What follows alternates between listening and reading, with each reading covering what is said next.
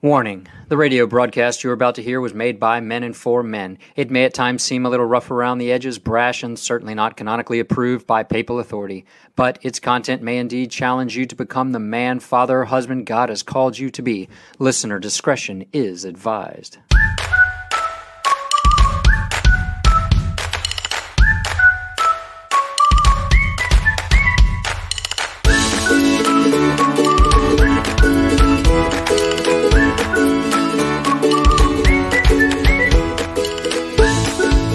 Welcome to another week of The Obligation. My name is Jason Murphy. So glad you are here. It's been a while since I've had you all to myself without a guest host.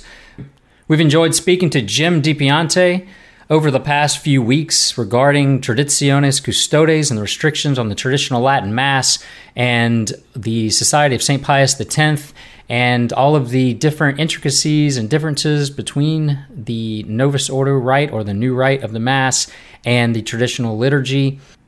This week we are going to look at what's going on in the world around us.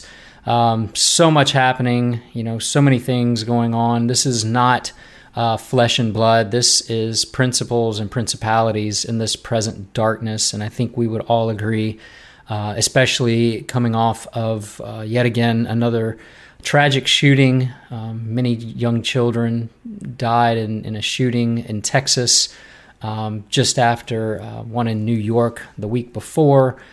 We need to be praying and fasting for souls out there because souls are starving, souls are dying, and this world continues to darken. Of course, we do not lose faith. We do not lose hope. We have that faith and we have that hope in our Lord and His Holy Catholic Church. And it is time for heroes. If ever there's been a time for heroes and heroic valor and testimony to the faith, to the Holy Catholic faith, it is today. We can't change the world, but we can change the world around us. So let us look deep within ourselves. We can't look at the news. We can't look at all of the tragedy going on, whether it's home or abroad. Speaking of Russia, Ukraine, we cannot focus on, just the tragedies around us. We cannot just look at the problems in our church. We need to look at the problems in our own souls. We need to look at the problems in our own families and start there. We need to be aware of things going on around us, but we cannot be consumed by them. We need to be consumed with our salvation and service to our Lord, who has given His life to us so that we may have life within us and be with Him for all eternity. We have spoken about many heroic priests over the past couple of episodes and some of the ramifications against them for their acts of heroism in the face of controversy, in the face of supposed progress and movement of the church to a different level, to a different understanding of what our holy faith is. We should never conform to the world.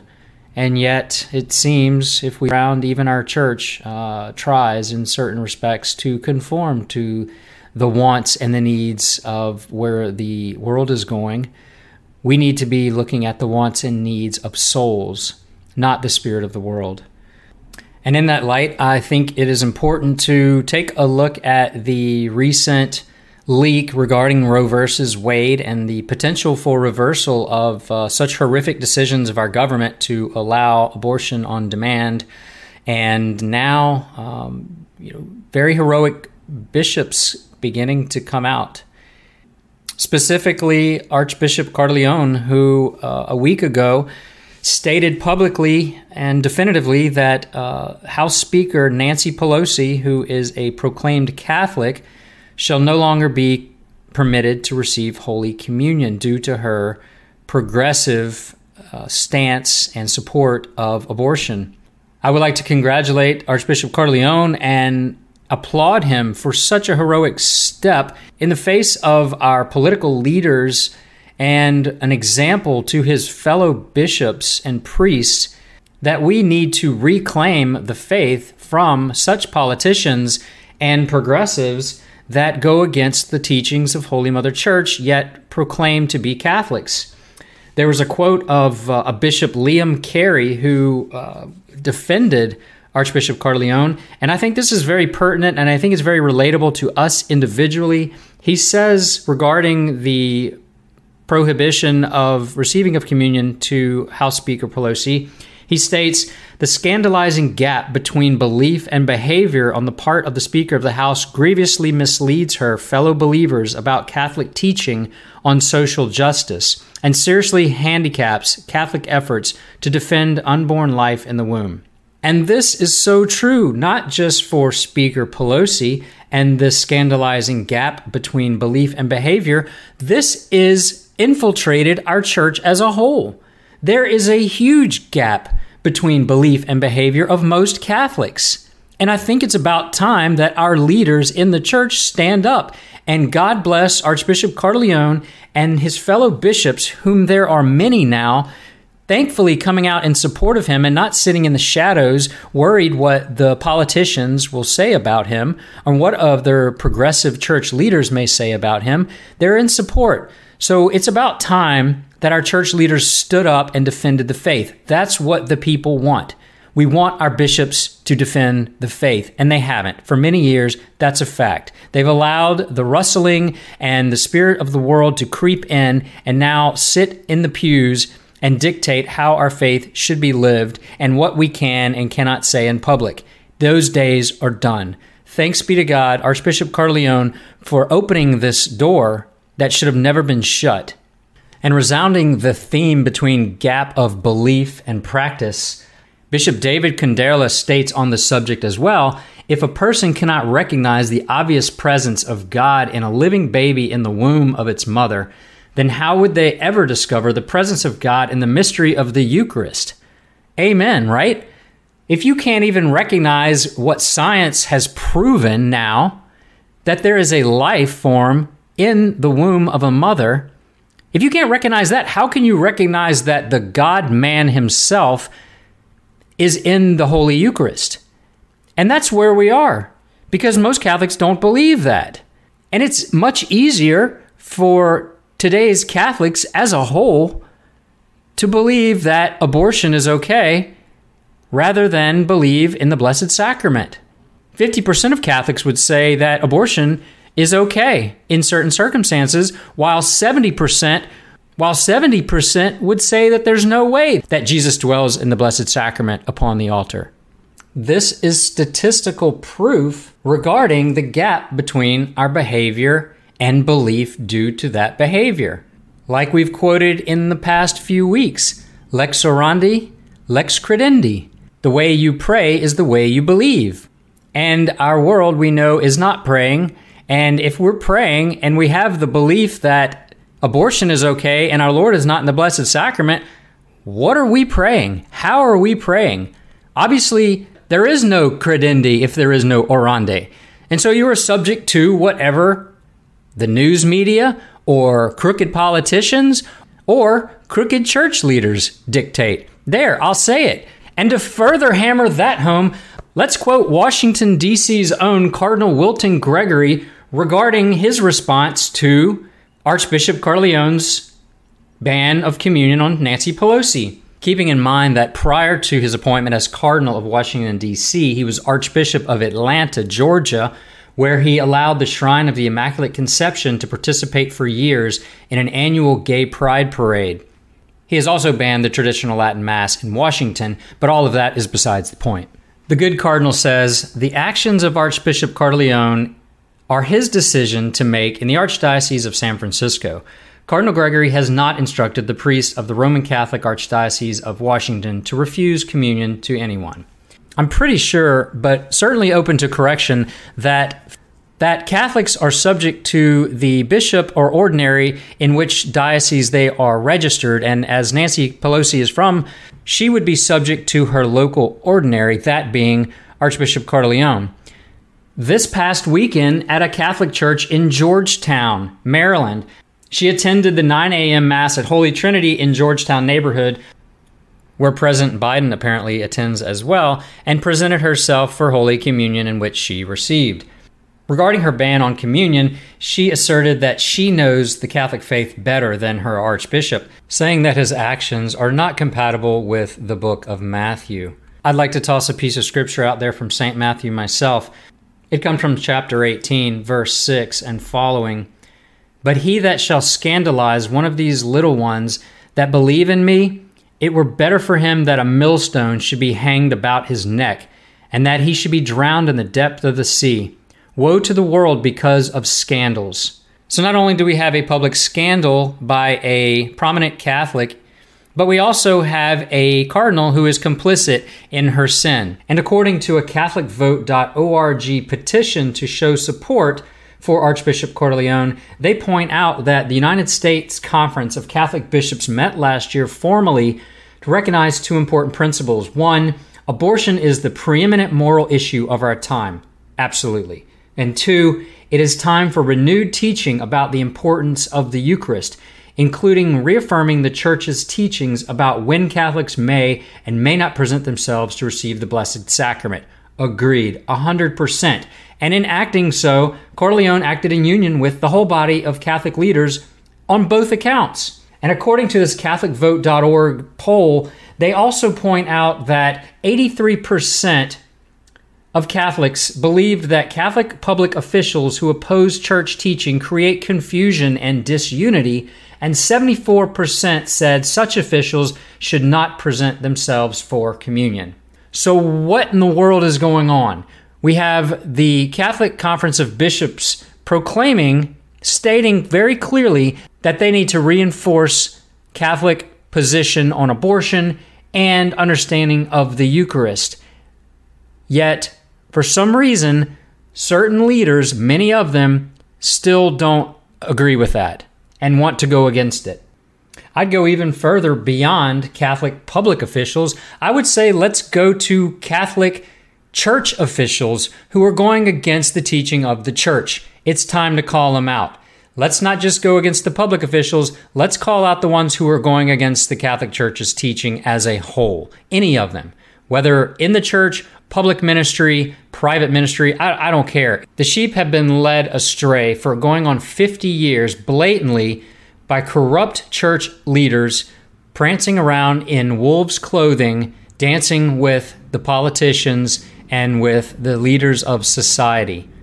And it's not just Jason Murphy saying it, it's cardinals and bishops and archbishops saying it as well. At this time, there are 13 other prominent Catholic churchmen who have weighed in on their support, and I'd like to name them just so everyone out there knows who is in support of this and who is not. And yes, there's going to be some that are quiet and don't want to get involved, but if ever there's a time to get involved, the time is now.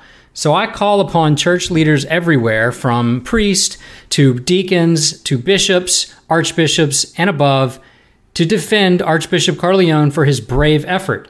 These brave church leaders include Archbishop Naumann of Archdiocese of Kansas City, Bishop Donald Hying of the Diocese of Madison, Wisconsin, Archbishop Samuel Akia of Archbishop of Denver, Colorado, Bishop Strickland of Tyler, Texas, Bishop James Conley of Lincoln, Nebraska, Bishop Vasca of Santa Rosa, California, Bishop Barber of Oakland, California, Archbishop Paul Coakley of the Archdiocese of Oklahoma City, Oklahoma, Bishop Thomas Peproki of the Diocese of Springfield, Illinois, Bishop David Ricken, Diocese of Green Bay, Wisconsin, Bishop Liam Carey, who we spoke about earlier, from the Diocese of Baker, Oregon, Bishop Thomas Daly, Spokane, Washington, Bishop Michael Olson, Fort Worth, Texas, Bishop James Wall of the Diocese of Gallup, New Mexico, and most recently, a bishop that I think we're all familiar with,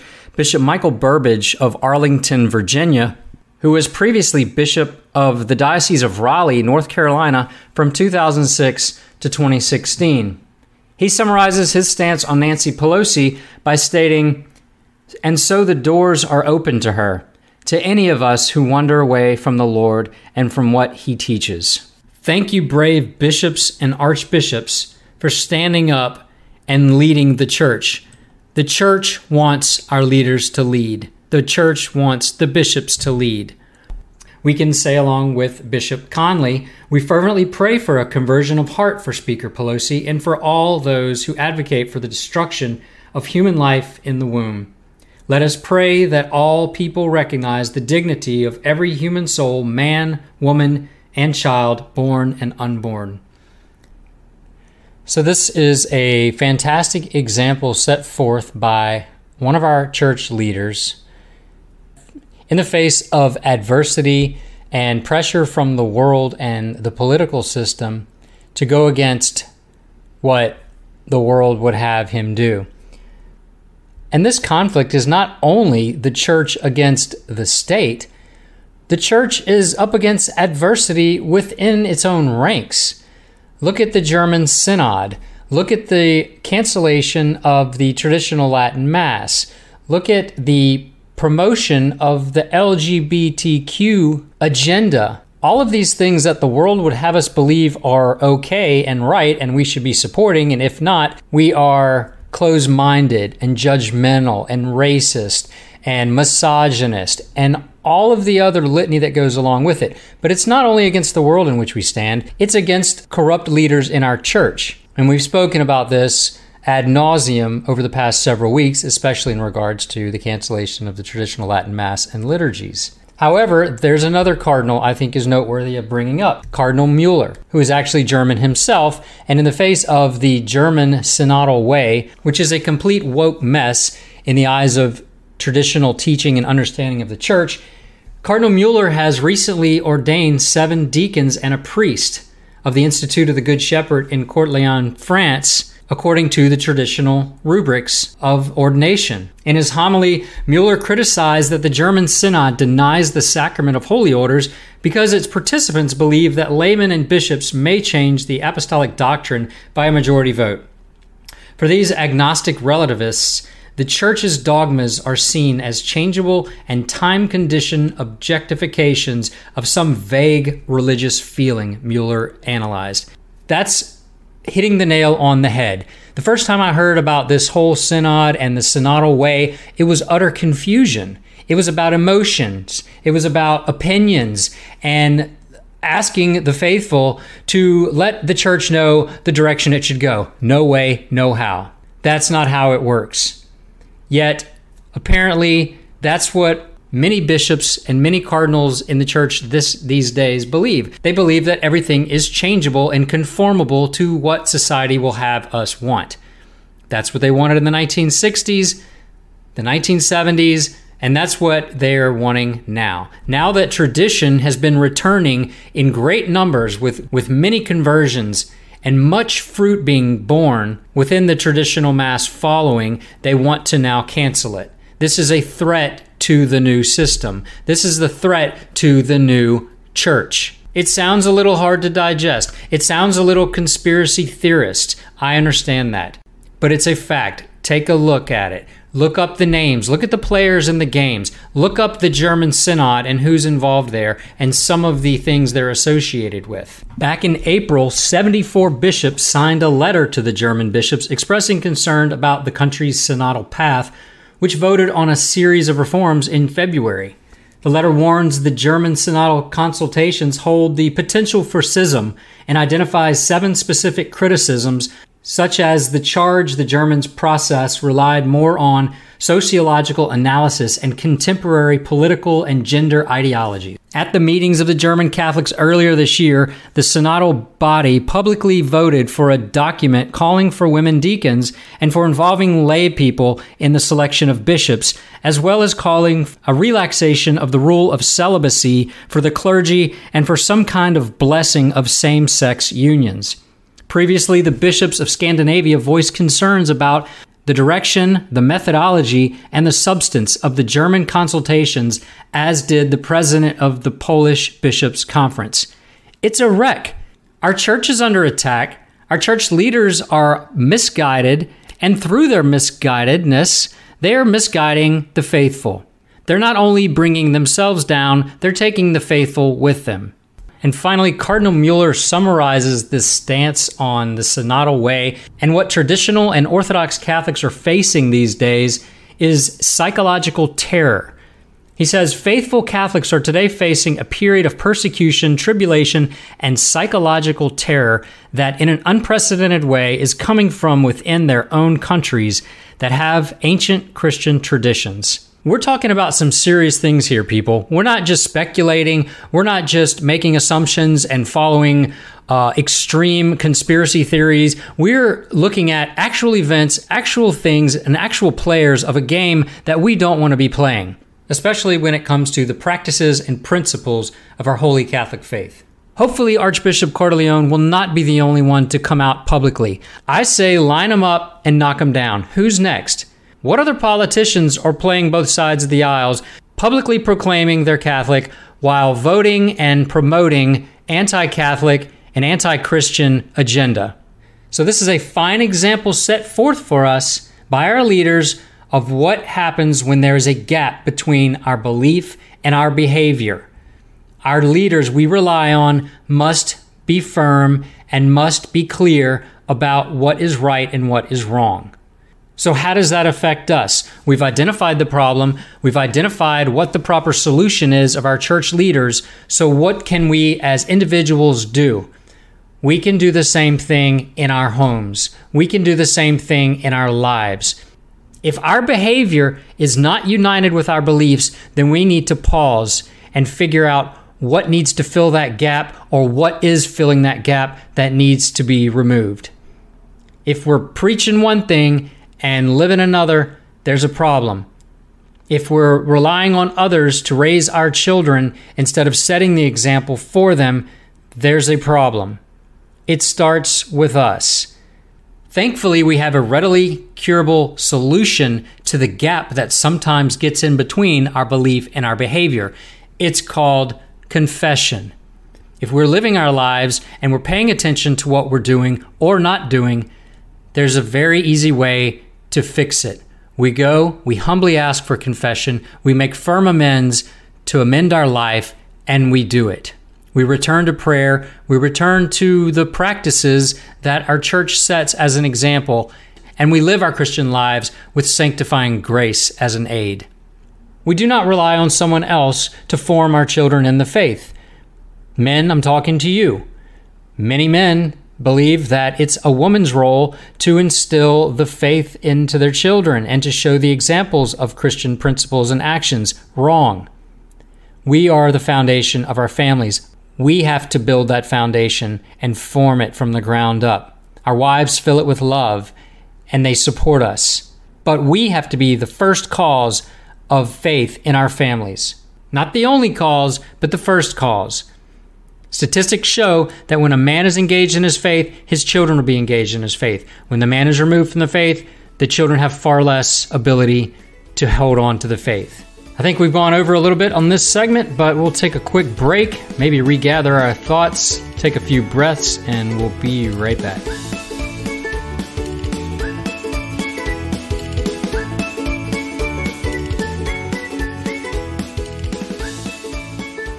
Did you know that 90% of older adults wish to stay in their home as they age? Aging in place has many benefits.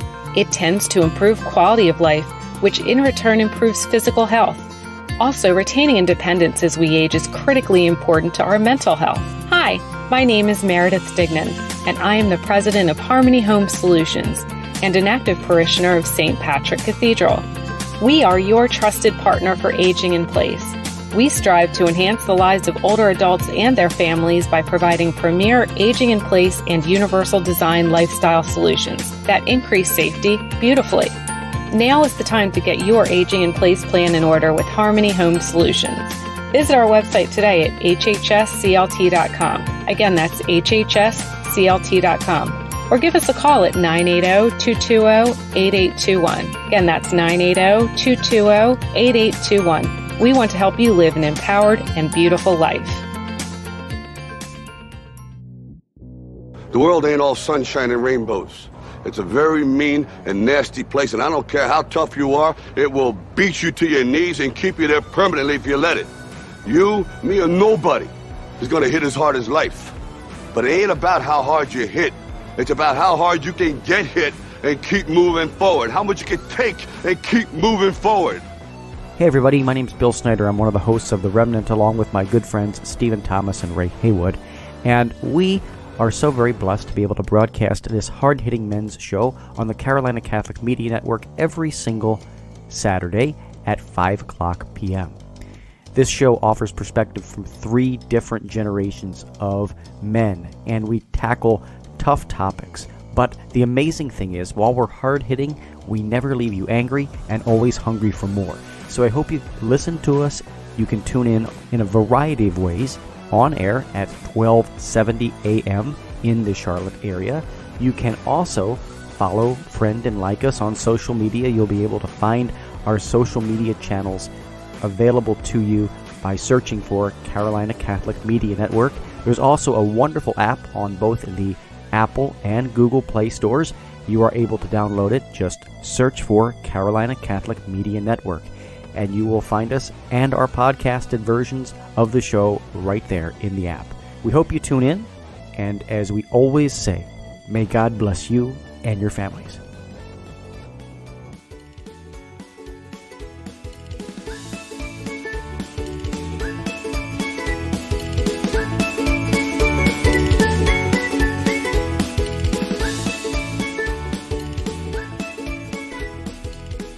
And we are back. Thanks again for tuning in to The Obligation. My name is Jason Murphy. We just had a heated segment discussing the recent statement of Archbishop Cardileone banning House Speaker Nancy Pelosi, who is a self-proclaimed Catholic, but a staunch promoter and defender of abortion on demand in all states, and how important it is for our church leaders to stand up against society and against political leaders, especially those who proclaim to be Catholic, and set a public scandal for those others who look to our leaders, especially in the church, for guidance, and who cause public scandal when they fly their flag of Catholicism when it is necessary to get votes or to help others get votes, and then put it away, not quietly, but put it away quite publicly on the many number of positions that are not compatible with the Catholic Church. I was listening to some older country music the other day, and a song came on, and the title of the song is Simple Man. And I've said many times on this show, I am just an ignorant, simple man looking for answers to the questions that we propose here on this show, and that many folks in our diocese and in our church are having these days. And thankfully, we are seeing some of the answers, especially by brave, courageous church leaders who are no longer going to put up with it. There's one verse in this song by Charlie Daniels, and it stands out, and I think it's very pertinent, so I'm going to read it. I'm definitely not going to sing it to you. But he states, "Well, you know what's wrong with the world today? People done gone and put their Bibles away. They're living by the law of the jungle, not the law of the land. Well, the good book says it's so I know it's the truth, an eye for an eye and a tooth for a tooth. You better watch where you go and remember where you've been. That's the way I see it. I'm a simple man." So I'm not sure I am on board with the eye for an eye and a tooth for a tooth, but he says that, you know what's wrong with the world today is that people have done gone and put their Bibles away. And that was written back in the 80s. So that is not a new revelation. I think it's very clear. We can look at anything going on in our world mostly today and notice that it revolves around the fact that man has put away God. Man has tucked him away as fairy tale, as myth, and as a stumbling block to progressive ideas and ideologies that are not compatible with traditional Judeo-Christian values. And all of this sort of reminds me of a broadcast I heard replayed by Paul Harvey, who is an American broadcaster, and in April of 1965, he broadcast a message named "If I Were the Devil." So this is almost 60 years ago, and I'm going to go ahead and play it now because I think it's very important for us to think about what was said about the world in which we now live in. If I were the devil,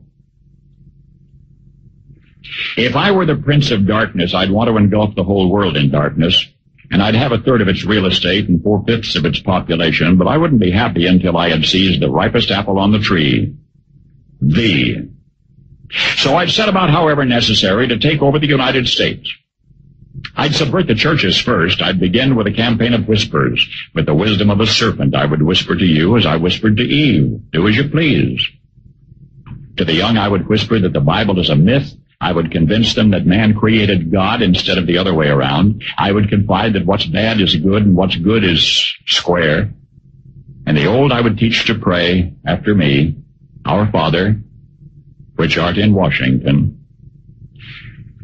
And then I'd get organized. I'd educate authors in how to make lurid literature exciting so that anything else would appear dull and uninteresting. I'd threaten TV with dirtier movies and vice versa. I'd peddle narcotics to whom I could. I'd sell alcohol to ladies and gentlemen of distinction. I'd tranquilize the rest with pills. If I were the devil, I'd soon have families at war with themselves, churches at war with themselves, and nations at war with themselves, until each in its turn was consumed. And with promises of higher ratings, I'd have mesmerizing media fanning the flames. If I were the devil, I would encourage schools to refine young intellects, but neglect to discipline emotions. Just let those run wild. Until before you knew it, you'd have to have drug-sniffing dogs and metal detectors at every schoolhouse door. Within a decade, I'd have prisons overflowing. I'd have judges promoting pornography. Soon I could evict God from the courthouse, then from the schoolhouse, and then from the houses of Congress. And in his own churches I would substitute psychology for religion and deify science. I would lure priests and pastors into misusing boys and girls and church money. If I were the devil, I'd make the symbol of Easter an egg and the symbol of Christmas a bottle. If I were the devil, I'd take from those who have and give to those who wanted until I had killed the incentive of the ambitious. What'll you bet? I couldn't get whole states to promote gambling as the way to get rich. I would caution against extremes in hard work, in patriotism, in moral conduct. I would convince the young that marriage is old-fashioned, that swinging is more fun, that what you see on TV is the way to be. And thus I could undress you in public, and I could lure you into bed with diseases for which there is no cure. In other words, if I were the devil, I'd just keep right on doing what he's doing. In less than 60 years, everything this man talked about in 1965 has pretty much come to fruition. This is the world in which we live in, and how would he have the foreknowledge to predict everything we've seen? He begins this talk by the devil stating that he wants to take the material possessions of the world, but he wouldn't be happy until he received the ripest apple on the tree, thee, you and me. And we know that from the very beginning. We know that when the bad angels fell from their pride, from not wanting to serve our Lord, who was a human being, non serviam, and that humans would be brought to heaven, that humans would be given the opportunity for salvation, to be elevated even higher than the angels, Satan placed his target on our Lord and on all of us. From there, he goes on to invite each of us to do as you please, to ignore what has been handed down by tradition, by our faith, by our religion, and do what you want. The Bible is a myth. He would convince them that man created God instead of the other way around. He goes through to explain how he would turn the focus and the worship due to our God upon ourselves, how television and drugs would become worse and more predominant in our world. Families would be at war with themselves, churches at war with themselves, nations at war with themselves, And he continues through speaking about fanning the flames. He would encourage schools not to refine young intellects, but neglect to discipline emotions. Just let them run wild. And before you know it, you would have drug-sniffing dogs and metal detectors at every schoolhouse door. Wow. We would have judges promoting pornography. God would be removed from the courthouse. We've seen that. The Ten Commandments removed from public property. No prayer in public. And he speaks of priests and pastors misusing boys and girls and church money. He talks about communism and how he would take from those who have and give it to those who want until he had killed the incentive of the ambitious. Well, this is where we are in this seemingly pro-communism and pro-socialist government which has penetrated our United States. Making his way to the end, he would caution against extremes and hard work in patriotism, in moral conduct. I think we've seen that in the past 4 or 5 years, where anyone who is patriotic, supportive of our country, as we know in a historical manner, is considered racist or conspiracy theorist, which, by the way, is how the traditionalists and followers of the traditional Latin Mass are looked at and judged by progressives in the church, those who are wanting to adhere to tradition of not just faith and morals, but also of the liturgy that have been around for 1,500 years, are now ostracized and extremist. Just like those who want to be faithful to our country and what our country was built upon are now extremist and racist and judgmental and all of that. So anyone in the side of progression is going to be looked at as an enemy of the state and of the church, apparently. He would convince the young that marriage is old-fashioned and swinging is more fun. I think we can see that with the number of people who live together before getting married and the number of divorces, the attack on the family. That's the key. That is where he strikes and strikes hard and fast. And finally, he concludes by saying, I could undress you in public and I could lure you into bed with disease for which there is no cure. In other words, if I were the devil, I'd just keep doing what he's doing. You're listening to The Obligation, and we're going to take a quick break and be right back.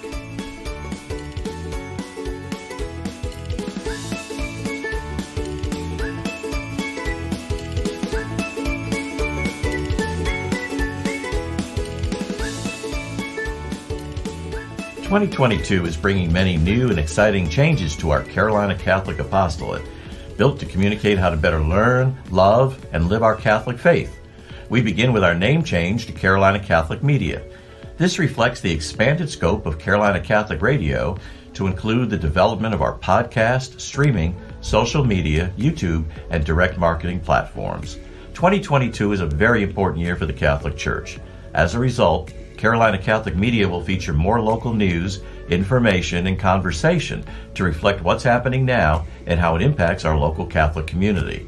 Throughout the year, Carolina Catholic Media will showcase our Catholic schools and homeschools, the Charlotte Diocese 50th anniversary, and the 2-year worldwide synod process that begins on the diocesan level. We encourage you to get involved, join us, and catch the spirit. The Carolina Catholic Media Apostolate is a 501c3 nonprofit. We are 100% funded by you. Please consider a donation, monthly tithe, or business sponsorship to support our mission and vision to spread the truth of Jesus Christ and our Catholic faith across the Carolinas. Thank you for discerning a role in our apostolate. May God bless you abundantly.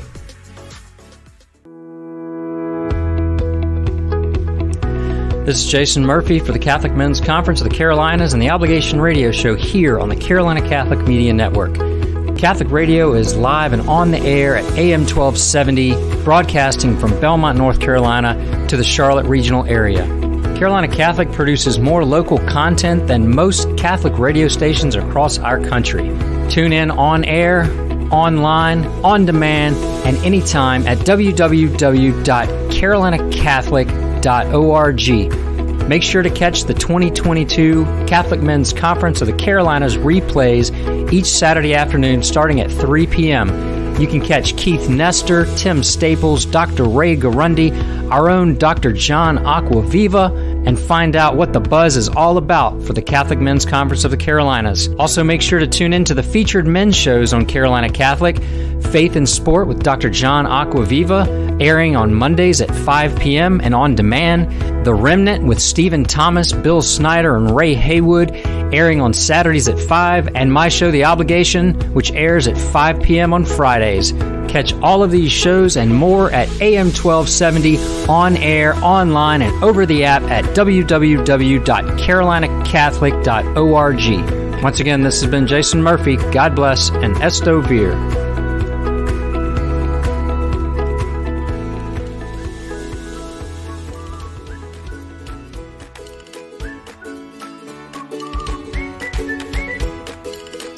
Welcome back to The Obligation. We were just listening to a clip from 1965, a broadcast by Paul Harvey entitled If I Were the Devil.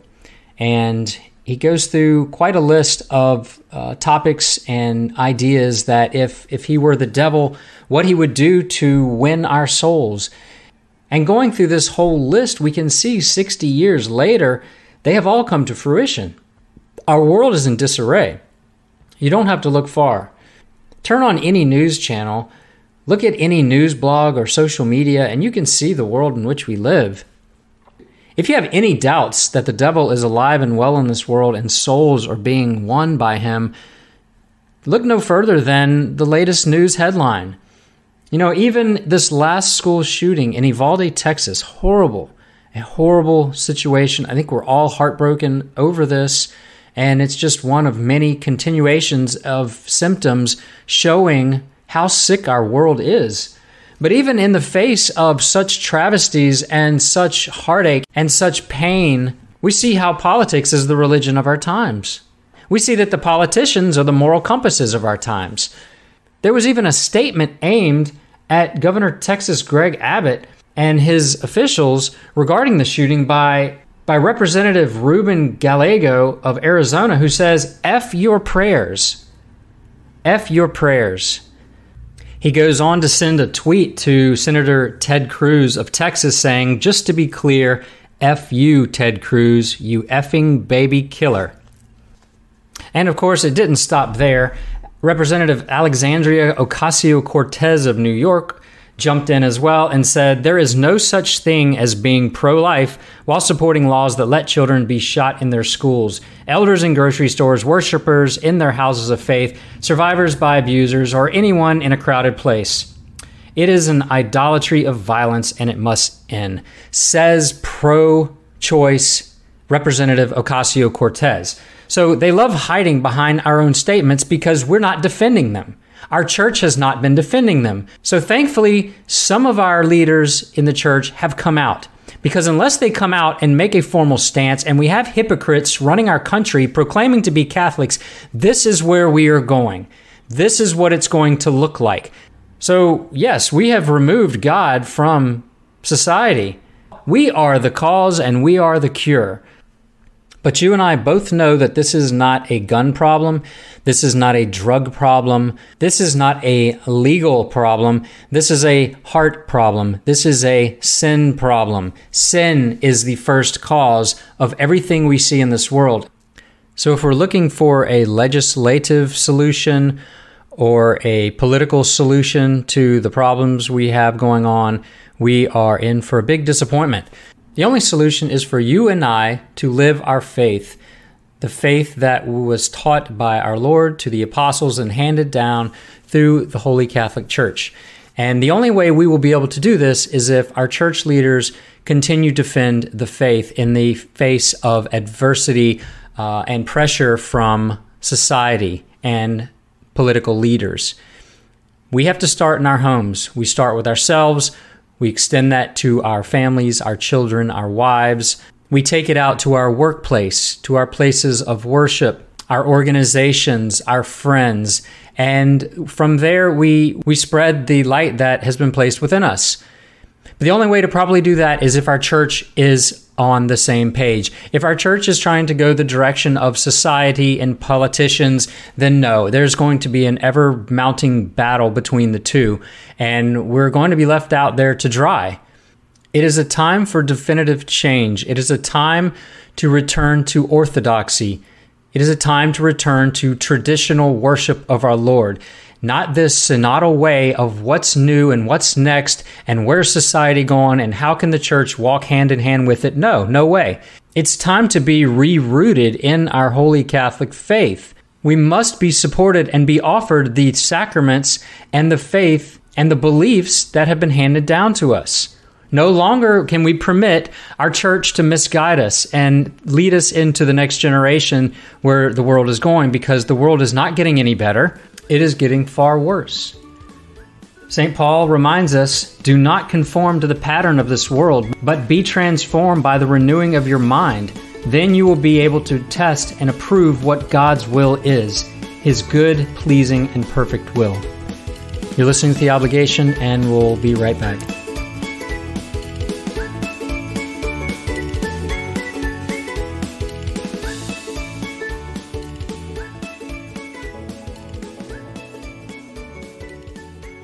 Hello, Carolina Catholic family. This is David Papandrea, founder and chairman of Carolina Catholic Media.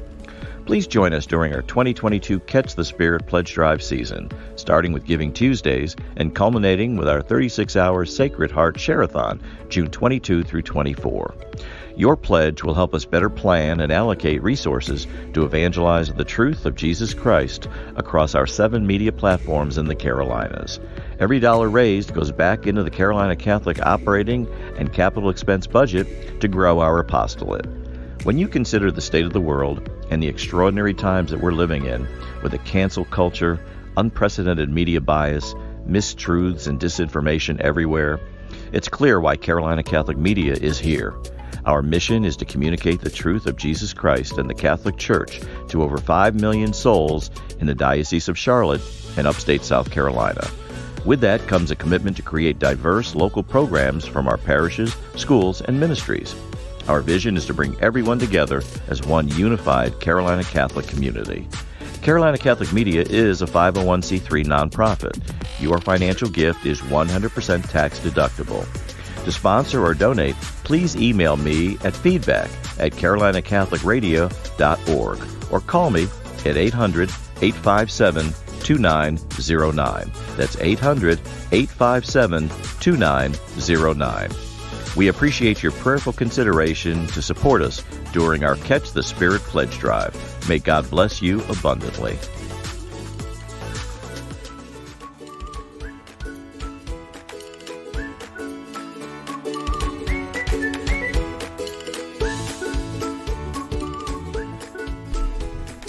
Welcome back to The Obligation.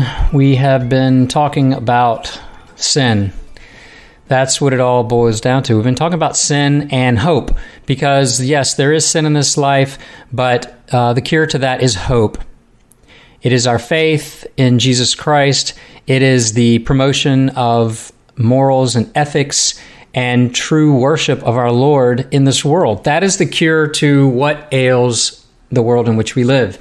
And though there be many issues we can focus on that are horrible and negative, sin is horrible and sin is negative.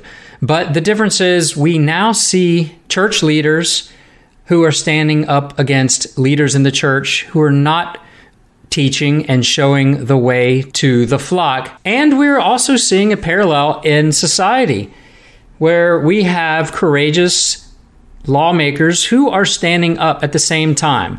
I think we're at a pivotal point in society, in our time, where those who are faithful and those who want to see goodness in this world and acknowledge they are a created being and not the creator of all things, we are seeing a shift. A piece of news that is not negative out of Oklahoma Governor Kevin Stitt signed into law the most protective abortion ban in the country, per LifeSite News.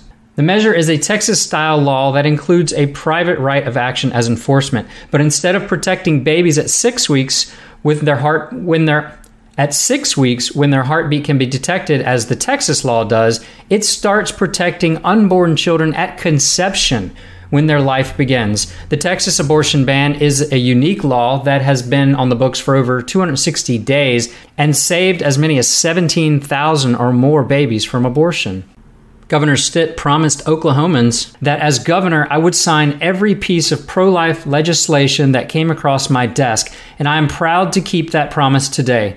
From the moment life begins at conception is when we have a responsibility as human beings to do everything we can to protect that baby's life and the life of the mother. That is what I believe, and that is what the majority of Oklahomans believe. If other states want to pass different laws, that is their right, but in Oklahoma, we will always stand up for life. Thank you, Governor Stitt. This is heroic. This is what our proclaimed pro-life governors and leaders need to be doing. This is what our church leaders need to be doing. They are going to face backlash. They are going to be accused of controlling women and taking away rights. But nothing is further than the truth. They are protecting life.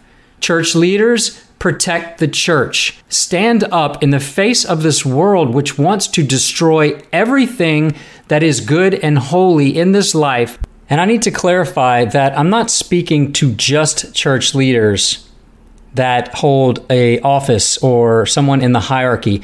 I am talking to the men of the church as a whole.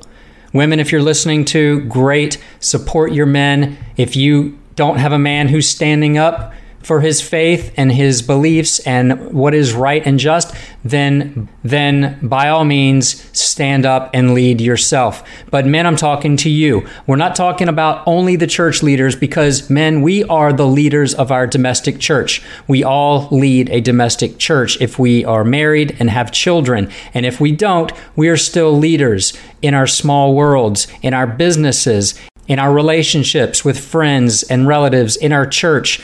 We are all called to lead others to heaven for the salvation of souls.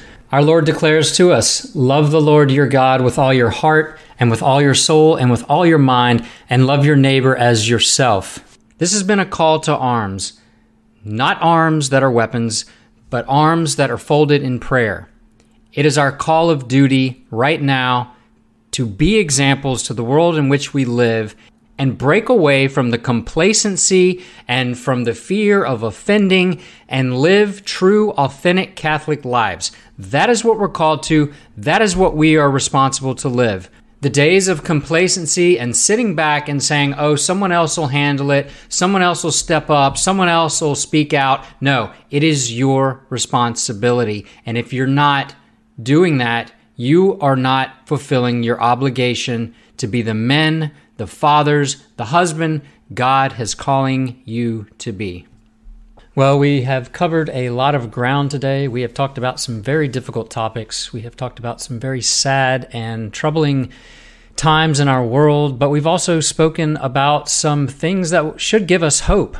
Hope that our church leaders are beginning to wake up to this woke and cancel and godless culture, and to stand up against those who will proclaim to be Catholic, yet in their political realm, they are certainly nothing further from the truth. We certainly pray for their conversion. We pray for the salvation of souls, but we also have work to do. We have work to do in our own lives and our own souls, and ultimately it boils down to becoming saints. Becoming a saint is an act of heroism. It takes a lot of work in this world. It takes a lot of prayer, sacrifice, denial of oneself for the greater glory of God in all things. And to close out, I'd like to talk about some heroes. We're going to be celebrating Memorial Day in just a few days, and we know that the life in which we enjoy in the United States of America was won by many of those who have given their life and paid the ultimate sacrifice for our rights and freedom to live how we would like to live. Certainly, we know there are ways we should be living, but if we so choose, our government at least allows us the right to live how we would like. You know, it may not be compatible with God's will or with the Christian walk, but the United States of America and the heroes who have died to protect its freedoms shall never go unnoticed or be forgotten. Memorial Day was originally known as Decoration Day, and it originated in the years after the Civil War, but became an official federal holiday in 1971. We honor all of those men and women who died while serving in the U.S. military, and unofficially marks the beginning of the summer season. This weekend we will also celebrate the ascension of our Lord Jesus Christ into heaven. May His grace be ever with us so that we may rise in this life to become the heroes and the saints that we're called to, so that we may rise with Him on our last day. May God bless you this weekend. A safe and happy Memorial Day. God bless, and Esto Vir. If you enjoyed this episode and have any questions or comments, or would like to come on the show and discuss your faith walk or any issue regarding the Catholic Church, send us an email at feedback@theobligationshow.com. You can also catch all of our previous episodes and all of the shows of Carolina Catholic Media at www.carolinacatolic.org. Click that donate button and we'd greatly appreciate it. There are also many opportunities to sponsor the show, the radio station, and the Catholic Men's Conference.